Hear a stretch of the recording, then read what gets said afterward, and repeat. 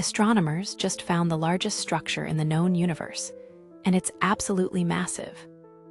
Meet Quipu, a colossal superstructure made of galaxy clusters stretching 1.3 billion light-years.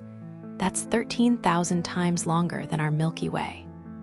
Named after an ancient Incan counting system, Quipu isn't just huge.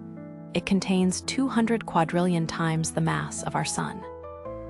This discovery, shared in a new study, beats previous record holders like the Laniakea supercluster. Quipu is so big, it affects the cosmic microwave background and even distorts light through gravitational lensing. And it's not alone. 4 other superstructures were found, together holding nearly half the universe's galaxy clusters. These giants are temporary, but for now, they're rewriting our cosmic map. Want more mind-blowing space discoveries? Like and subscribe for the latest cosmic updates.